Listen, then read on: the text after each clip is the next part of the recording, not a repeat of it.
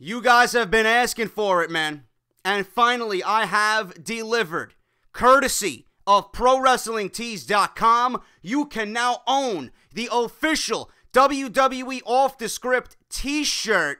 And to get yours today, all you got to do is simply go to www.ProWrestlingTees.com/offthescript, and you now can represent the number one fucking source for all WWE right here on YouTube.com. www.ProWrestlingTees.com/WWE Off The Script. And remember, hashtag fuck those other guys, man.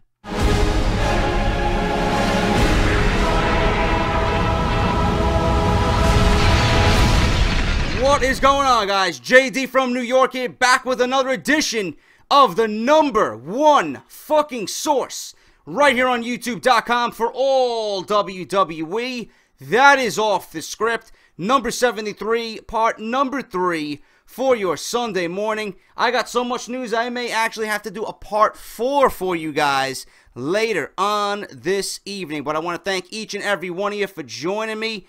If you guys are not following me on Twitter, at JD from NY206, the absolute best way to keep up to date on what happens here and my thoughts and opinions on WWE, Call of Duty, Destiny, and whatever else comes to my mind, at JD from NY206, Twitch, Instagram, Facebook, and Google+.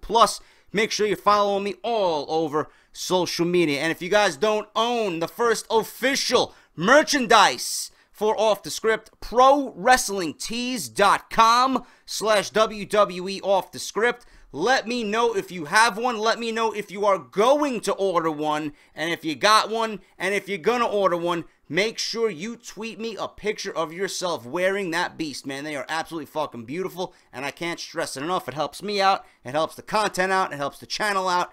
And it's just a great t-shirt, man. So ProWrestlingTees.com/WWE Off The Script. Let's get into the news, guys. We all know that the Divas division is fucking garbage. It is absolutely an embarrassment on WWE TV. And it's painfully obvious that WWE Diva Paige needs some assistance in her war, quote fingers there, against Team Bella, Nikki, Brie, and Alicia Fox. Perhaps a couple of the ladies from NXT can help her get the job done. Well, according to PWInsider.com, they are reporting that NXT Women's Champion Sasha Banks and Charlotte will both be appearing at WWE Summerslam. This is big news that no one in the IWC has reported. The two will team up with Paige in a 6 Divas tag team match against Team Bella. Sasha and Charlotte may end up pulling double duty, though, as NXT is set to hold an NXT TakeOver event the night before on August 22nd. While the card has yet to be announced, it's safe to assume that they'll be competing. The report notes that WWE's original plan would have been to debut Bayley instead of Sasha, but that changed after Bayley broke her hand. Sasha defeated Charlotte along with Bayley and Becky Lynch in one of the best women's matches I've seen in forever in WWE in a Fatal 4-Way at NXT TakeOver Rival on February 11th, becoming the 3rd champion in the brand's history. Nikki is currently on the 2nd longest reign as WWE's WWE Divas Champion. Nobody cares. Holding the gold for 226 days and counting. The belief is that she will break AJ Lee's record of 295 days before dropping the belt. They are going to stick it to AJ Lee because she is associated with CM Punk, and they don't want anything CM Punk related to the WWE that has that type of record to it. So I assume Nikki will break AJ Lee's record, which is completely childish and ludicrous of WWE, because though AJ Lee wasn't great at her craft, she was certainly better and more influential than Nikki Bella. But Sasha Banks and Charlotte making their way to the main roster, I'm not sure how I feel about this. I know for a fact if they mingle with the WWE Divas, they are certainly going to have to be put over. WWE Divas really need a shot in the arm. Sasha Banks and Charlotte will definitely be that shot of adrenaline that they need. Becky Lynch is ready to make the main roster. I know that for a fact. So is Bayley. I'm not a big fan of Bayley at all. I think her gimmick is completely fucking trash. I don't think that's going to get over, just like Emma didn't get over with the whole bubbly gimmick and the fucking this bullshit that she started doing. Not going to get over on WWE TV, man. I don't give a fuck if you want to hug me or you want to hug the audience, man. You got to have some type of fucking ruthless aggression to you. That's that. Nobody wants to see someone fucking hug everybody and being, hey, I'm Miss Nice. Bullshit. Bullshit. You gotta have some type of ruthless aggression, man. You're a fucking professional wrestler. It's okay to be smiley and bubbly and fucking want to hug everybody, but you gotta get in the ring and get the job done. That's where she excels, because the woman can fucking wrestle. But the gimmick is trash. That's just my honest opinion about that. And I'm sorry if I'm being a little bit upfront and blunt with it, but that's just the way I feel. Sasha Banks, NXT Women's Champion, Charlotte, I know they will do right on the main roster.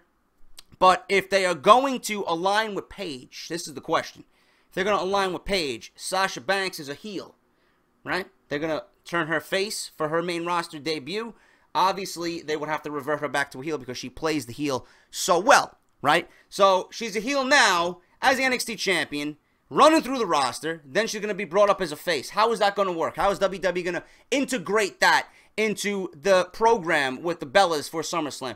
Going to be a great match. I can't wait to see it. I think they're going to excel on all levels, and it's going to be something to see. It's going to be a shot of adrenaline that the WWE women need, but how is WWE going to, you know, come about this? How is this going to work on TV? How are they going to position Banks as a face? How are they going to bring up Charlotte? You know, how are they going to debut? Are they going to sneak attack Bella? Are they going to sneak attack Alicia Fox? I don't know. We're going to find out what's going on there, but that is the news. Exclusive information right there, right here on Off the Script. Paige and Sasha Banks and Charlotte will be at SummerSlam against Nikki, Brie, and Alicia Fox in a 6-women tag team match at SummerSlam from the Barclays Center.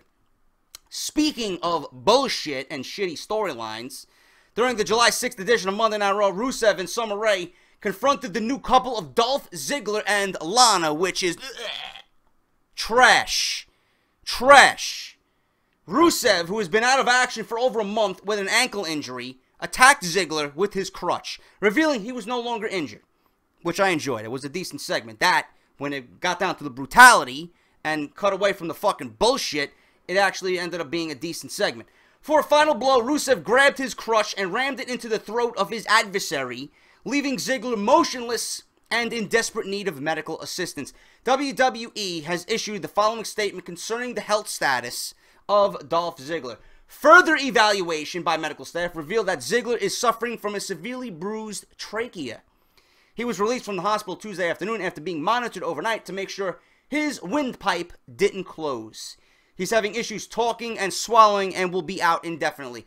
There have been reports in recent weeks over Ziggler's contract negotiations with the company, with PWInsider.com reporting that the former Intercontinental Champion had reached an agreement on a multi-year extension, which Ziggler denied shortly thereafter, and assuming everyone, including me here on Off the Script, reported it, it was quickly denied that Ziggler did not sign an extension. While this injury may have something to do with his contract, the belief is that it's merely part of a storyline with Ziggler and Rusev likely to face off in a match at Battleground. Please, end it. End it. Ziggler deserves so much better. Rusev deserves so much better. Listen, you had Rusev, an undefeated monster, with the United States Champion, man. He was a legit heel. Now, he is a fucking pussy with Summer Rae. Seriously, this is what you turned one of your best heels in 2015 into. A fucking pussy. This is what WWE Creative is doing with their summer, man. Ruining Ziggler, ruining Lana, making Rusev a fucking Russian powerhouse who fucking kicks people's asses and hates America. He's now a fucking pussy. I don't understand it. I don't understand how you fucked that up so badly. End this fucking program and move on. Ziggler deserves so much better. Lana is floating in the middle of nowhere while you took her away from Rusev is beyond fucking belief. I don't understand it. I'll never understand it. You wanted to make her a superstar on her own. It's not gonna happen, man. It is not going to happen. Okay? The crowd can chant Lana all they want. She don't even fucking wrestle. Put her with Rusev, have her be the spokesman, and have them go back and forth because we know Rusev can speak for himself. He's a man. He's got a fucking set of balls between his legs, right? This is fucking bullshit. It's gonna be a decent match, but the storyline is fucking gay. It is fucking pathetic. Seriously, nobody gives a fuck. It's fake. It's forced. It's not genuine. It's not organic. You can see Lana and fucking Ziggler the way they interact. It's not real. It's not real. Anyone with a brain knows Rusev is dating Lana. Okay? It's all over social media. Go to their Instagram. They got fucking pictures everywhere together, man. It's fucking stupid. And it's not organic. You see that it's painfully forced. And I can't stand to watch it anymore. End it. Seriously. Rusev, the pussy. That's what they turned him into. And if you don't agree with me, I don't know what to fucking tell you, man. I don't know what program you're watching. How much more time I got here? I got fucking a couple more minutes, man. I'm going to play it safe, even though I hope my channel's back to good standing after this weekend. It should be. But I got another news article here on Chris Jericho. On the latest edition of his Talk is Jericho podcast, former WWE Champion Chris Jericho claims he suffered an injury in Japan during WWE's Beast in the East event on July 4th. As previously reported, Jericho faced Neville in the opening bout of the televised special. Jericho claims that he suffered a neck injury during the dive spot he and Neville got a rousing reaction for. Okay, I don't know what the fuck that word was, man. I was like, what is it? Rousing. Who the fuck uses the word rousing? Anyway, the Ayatollah of Rock and Roller revealed this information to fellow rocker Corey Taylor from the band Slipknot. If you guys don't know who Slipknot is, I don't know what fucking rock you're living under. Corey Taylor is the lead singer for Slipknot. While the extent of his condition is not yet known, Jericho did finish the match with Neville during the event. Initially, Jericho was set to face NXT champion Finn Balor on July 4th before WWE decided to hold Balor and former NXT champion Kevin Owens and that championship match in Tokyo, which I heard they're going to have a rematch at NXT TakeOver in Brooklyn, man. It should be very exciting. Given that Balor spent 8 years in Japan honing his craft and becoming an international superstar, and that Owens was making his move full-time to the main roster, it made sense to switch the matches and have Balor capture the NXT title from Owens at the event. Meltzer goes on to say Jericho suffered a neck injury in this match with Neville in Tokyo. And the injury came when he caught Neville on a dive. The injury was thought to be serious at the time, but he's recovered from it and quickly will figure it out, and it'll be gone within a few days. Jericho, who was asked to work with Balor by name, did get to work with him during the weekend's live events, reportedly having an amazing match in front of the Japanese portion of the WWE Universe. Neville and Jericho put on a terrific match during Beast in the East. However, Neville would submit to Jericho's Lion Tamer following Y2J's quick usage of his knees during a Red Arrow attempt, and the man that gravity forgot, man. I've yet to watch that pay-per-view. I will watch it as soon as I can, but that is it, guys. WWE Off The Script Jericho. I wish him the best. I hope he gets well soon. Hope to see him back in WWE with a nice program that makes sense. We can only hope, guys. But this is Off The Script. Thank you guys for watching. I will be back with some more news today, part 4. If you enjoyed it, hit that thumbs up. Let me know what you think down below, and I'll see you guys later on today, guys. This is JD. Thank you guys for watching, and I'll talk to you soon.